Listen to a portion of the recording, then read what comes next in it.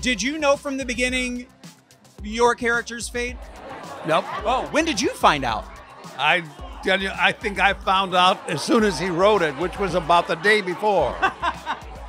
It's a great way to live, you know? That is so true.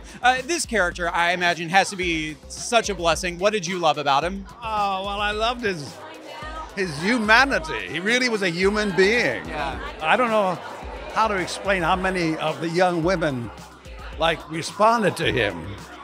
They really forgave him all that terrible stuff he did. They did. They liked him. That was a big surprise. And they liked his son. He and I have become very good friends. You and Michael. Yeah.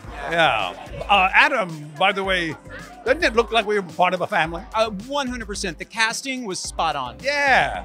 And we spent a lot of time together. Yeah. We liked each other. We had a good time. Well, I think that showed on camera as well. Too. Yeah, it comes through.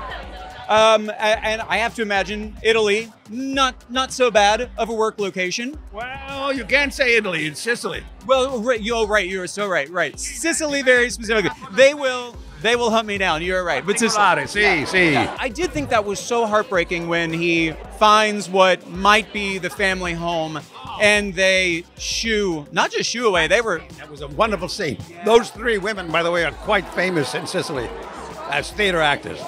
They were wonderful. They were fantastic. The entire season, season 1 was so great, obviously, and you wonder, can what comes after live up to it? But I think you guys did it. Do you feel like it? I do. I'm very proud of it. I hated to see it go, man. I know. Maybe they'll show up at another resort somewhere down the line. We'll see, maybe. Well, congratulations on it. That nomination very well deserved, and have a great night. You look fantastic.